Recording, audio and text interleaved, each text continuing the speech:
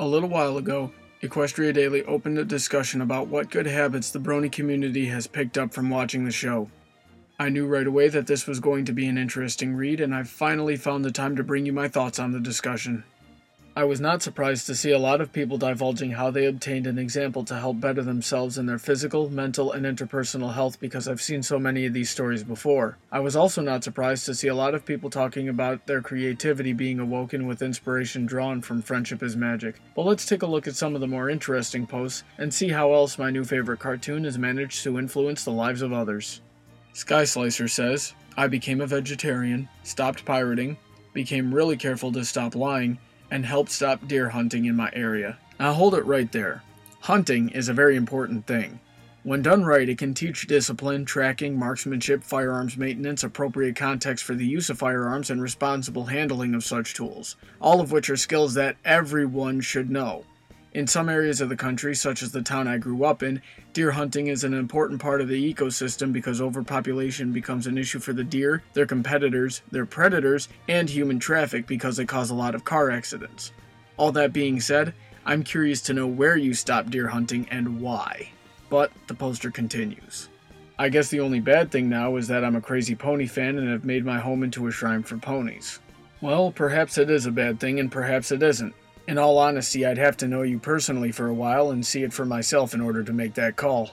PJA Brony says, I gave up on reading politics. Ponies make me happy, politics make me angry, so ponies win. Well, this is alright if you need to de-stress from politics for a little while, but you shouldn't ever give up on paying close attention to what's going on in current events. They make everyone angry, but if you turn your back on them, they will undoubtedly turn back on you. It's this type of complacency that is why a lot of people in power are able to get away with so much treason. Destroyin' Me says, I now have both amazing dreams and daydreams. About ponies. Maybe that's counterproductive. Well, I'm quite glad for you and actually a little bit jealous as I've only got half of this down. Just try to not let your daydreams be a distraction at work or school and you'll be all set.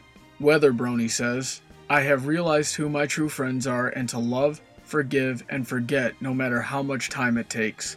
There are a lot of people at my school who gossip and cause drama, but I'm not like that. I'm better than that, and I know that being with real bronies who love and care about me is way better. Yeah! It seems as though I can't have a simple friendship without some sort of rumor scandal or drama taking place, so I stay away from those people and stay with my fellow good brony friends. Oh, I'm quite familiar with those feelings. I'm glad you've learned how to identify your real friends, though. Rest assured that from here on out as the years go by, those quote-unquote friends of yours will weed themselves out if you don't stop associating with them altogether. Just be warned of the possibility that there might not be any left when it's done, which, speaking from experience, is not fun in the least bit. But don't worry too much, because it seems as though you've got yourself on the right path and already have a few true friends to fall back on. Bluntly Toghooves said, Dude, I used to smoke weed and just go about my daily life. Now I smoke weed and watch ponies. It made me a much friendlier stoner, dude. Not cool. More Apple Twitter says to party with no pants. Oh, that's cool, I guess. Wait, what? Movie Mare says, I made an extra effort to be more cheerful about life. Smile and you'll get others to smile in return. I also put aside a prejudice that I had that a character needs to have a tragic sob story in order to be interesting. This was a long-held prejudice of mine. Whenever I saw a character that had no tragedy, I instantly labeled them as boring and not worthwhile.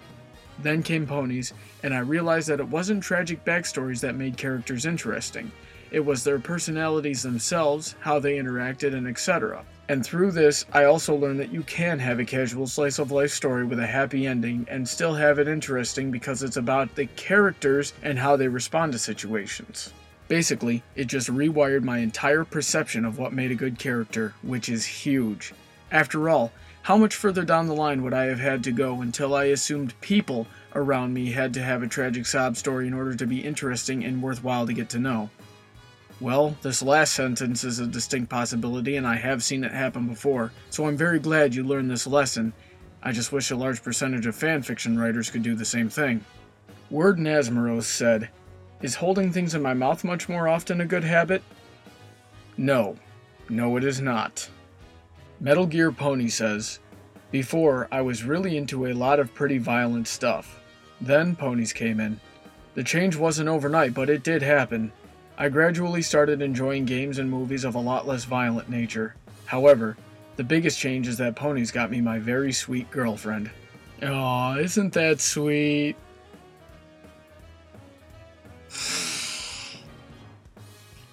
No. I am the master of my jealous rage, and I shall not lose my grasp a second time. One day, I met a girl much like Derpy. She was very cute and seemed enthusiastic about me. She wanted to go on a date, but it turned out that she has a very slight mental disability. She can still hold a job and all, but still. I told her I'd think it over, and when I got home, I sat down and did a bit of meditating. Could this really work out, I thought to myself. But then I looked up and saw the Derpy picture on my computer and thought, you know what, no, I think this could definitely work. I wouldn't say no to Derpy just because her eyes are odd or because she's a tad absent-minded. This girl is just a little bit different and there is nothing wrong with that. So now we're dating. Something that would not have happened before Ponies. And as it turns out, she's pretty good at cooking so long as she has a recipe. This is awesome. Steve Wilton says, "I now study a lot. However, this habit has caused me to start smoking and increase my usual weekly coffee intake to up to 20 cups. Well, this may be good for your brain in the short run if you're merely looking to improve your grades, or in the long run if you can actually retain the information, which is something I've never been very good at. However, there's no way that this can be good for your body, and over time, your physical state can very well affect your mental health. Just be sure to keep that in mind as you go forward." Nightshine Brony says, "Well, the biggest one is kind of awkward, but I should probably mention it. Ponies killed my porn habits. There, but for the grace of God go I, my friend. Other less awkward habits I've picked up are writing fanfiction, writing music, and being even more open-minded than I was before. And for the grand finale, a greater appreciation of memories and a new outlook on life, in that I now constantly try to appreciate my life as it passes by instead of letting it pass without a second thought as to how I'll look back on it later." He's got the right idea! Holopony says, "I've learned nothing. It's entertainment, not a life changer. I watch a show like this because for the 22 minutes it takes to watch, I can forget that I belong to a species that has no problem shooting a 13-month-old kid in the face, or can take women and children down to a river, slit their throats, and throw them in like they were so many sacks of garbage. A show like this lets me forget for a little while what a crappy world we live in, and how thanks to an ever-increasing number of psychopaths running it, it's only going to get worse." I knew going into this that it was only a matter of time until I found the misanthropic comments. And while it's unfortunate that there is some level of truth to his statements, I highly disagree with this pessimistic attitude on it, and I'm tempted to assume that this pessimism causes him to become complacent rather than try to better himself in the world around him. Then, a user by the name of Fogtrot responds with the following: "The problem is that real psychopaths don't commit crimes more frequently than mentally healthy people. It's a common myth about mental disorders, and the frightening truth is that Hitler, Stalin, or Breivik were most likely perfectly sane." He may have a point here, but it's also believed that a lot of people in history's list of monsters, democide, and genocide committers had various forms of mental illness and even sexually transmitted diseases that can affect one's brain, but I'd be very open to a discussion and partnered research on the statistics relevant to this statement. Regardless, Fogtrot continues, "I believe it's more of a bad education, prejudice, and feelings of injustice that made them the persons they are today. But why should we even distinguish between a psychopath and a murderer? The reason is that the former had no choice while the latter became who they are at the end of a thought process that could have been changed. That is, unless the person engaged in activities that could degrade one's mental health, in which case, yes, it was still a choice.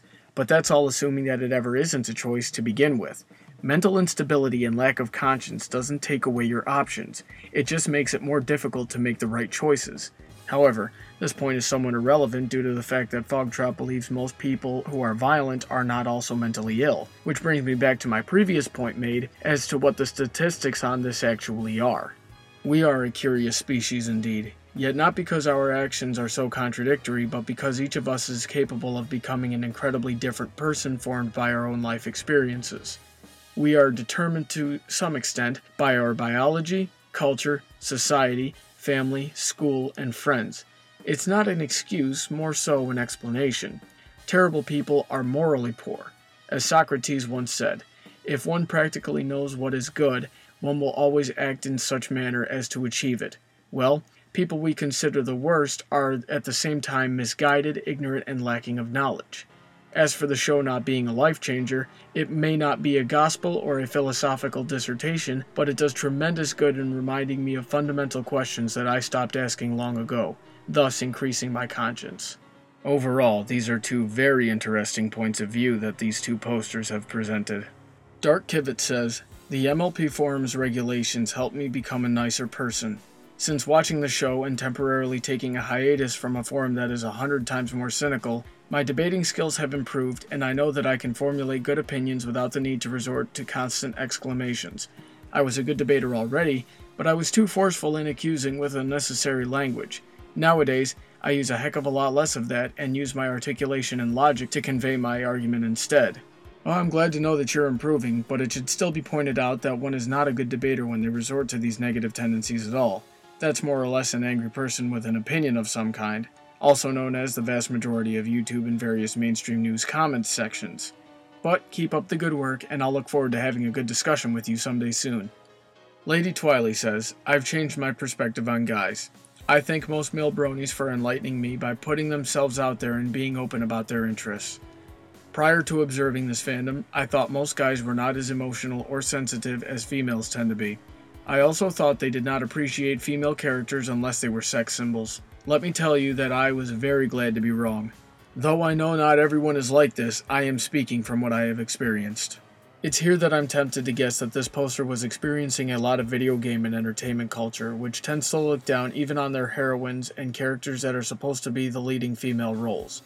These things get over-sexualized in one way or another more often than not. They also tend to be characterized based on female stereotypes or while trying to go against such stereotypes for largely inadequate and underdeveloped reasons. I too bear witness to a lot of strange sexism in video game culture while men are gaming with each other, and especially if they're gaming with a female. It often happens on such a vulgar level that it makes me wonder what their thoughts on women actually are if they have not already openly admitted their sexist beliefs. I never understood why someone would think this way in the first place, though. These same sexist gamers often complain about having trouble finding a girlfriend. I won't speak to her personal experiences as I don't know what they are, but I am curious as to the specifics of why she thought so low of men. Is she a gamer who experiences the aforementioned situation on a regular basis? That alone could leave a lot of people jaded if they don't properly steel themselves against it. Or was it something closer to home and within her personal life? Was there perhaps a combination of factors? Or does it not even matter anymore now that she has some positive male interaction in her life thanks to being a brony? Another poster, however, showed that this works both ways. As Rave Brony 42 says, "I used to constantly make sexist jokes and comments and in general had a very low opinion of women. Now I can't even stand to hear my friends make those comments." I'm tempted to assume that this was brought on by a lack of positive female interaction in this poster's life. Again, this could have been brought on by the objectifying nature and portrayal of most women in entertainment culture, as well as a lack of a good female role in his life such as a caring mother, sister, or friend. If this is the case, I'd chance saying that seeing the main six as the balanced female characters that they are is what helped him see potential for good where he had not seen it before. Luna for Life says, "Ponies have been very effective. Each character I can relate to and each one gives me inspiration and motivation to do better in life. I've become the leader of my friends. I try to be a kind, loyal, generous, honest, and funny friend that always tries to be the best that she can be. I've been able to give advice to my friends based on what I've learned from the show. I have been more open-minded and less judgmental of people, and I have been able to see the best in people at the worst of times. More surprisingly, I've become closer to God and my Christian faith. Friendship is Magic has actually taught me the compassion and optimism it takes to be a Christian. As a result, I've become more active in my church and am currently trying to help one of my friends become closer to God as well." This is interesting to me because in a way, it's opposite to a point I'm going to make in a couple of minutes. Whereas my faith is what gets me to appreciate ponies on a much deeper level, for this poster, it's ponies that helped her rediscover an appreciation for her faith. The Astrolight says, "I learned to clap to cartoon ponies," laugh out loud. You should be ashamed of yourself. Zero Core writes, "These days when I see a situation happening, however big or small, I cycle through the virtues represented by the elements of harmony in my head and act upon the one that I think fits the situation the best. For example, if I see someone in a bad mood, I'll use laughter to cheer them up, as well as kindness and generosity if I can fit them in. Thanks to doing that, I've managed to break up a few fights and heal a few emotional wounds, or at least managed to get the individual some closure in a failing relationship without resorting to violence and screaming. Also, even though my general distaste for humanity remains, this show has made me think that there could be a chance to improve a few things at some point, but only to a small amount without either genetic reprogramming to work out the bad instincts or robotic augmentations to erase the organic problems completely. And you are doing so well. Just a quick tip, my friend. Firstly, genetic reprogramming and robotic augmentations would not be the solution, they would just make it worse. Most people who believe the singularity is a viable solution usually don't have good intentions for the human race. You may want to revisit Brave New World, 1984, and The Matrix for examples on what happens when what you've mentioned comes into play. In truth, there is no solution short of complete divine intervention. This little bit that each person can do to make the world around them better is all we've got. The key is to do your best at all times and be satisfied with whatever results you can yield. That being said, let's get back on track. The show has also given me a sort of fantasy world to escape to whenever real life becomes too stressful or sad. It's not a complete paradise, but it seems like a world that can actually work, and where good situations seem possible and within the grasp of everyone who tries to be good. Unlike here on Earth, where it seems that the wicked ways will always win, and greed is rampant over almost every last aspect of society. However, this can cause me some stress because it disrupts the fantasy whenever Hasbro does something that's not the brightest idea. But the main show itself, combined with the fanfictions that others and I write, creates a really good escape from reality whenever it becomes too hard.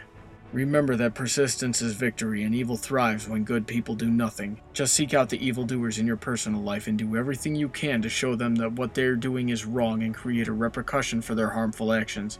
Keep with it, and I can almost promise that you'll see good triumph at some point.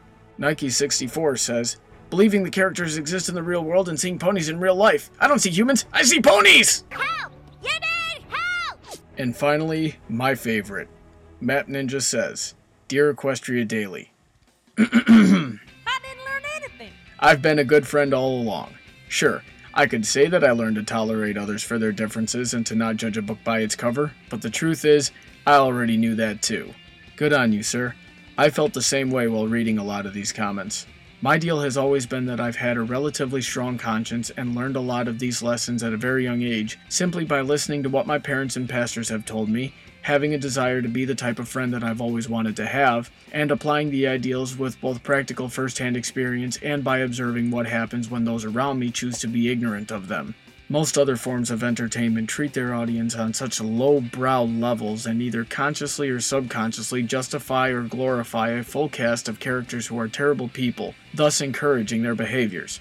I watch Ponies because it carries the cute and innocent fun that we need much more of and aims to deliver good morals with almost every story that they tell.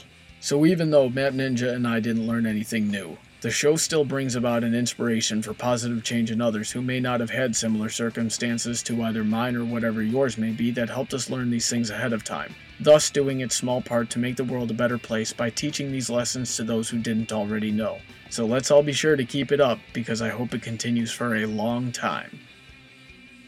If you have a topic on bronies, ponies, news, or anything in general that you would like to hear discussed, or if you have an episode, fanfiction, product, or anything else you would like to hear reviewed, send me a YouTube message or leave a comment below.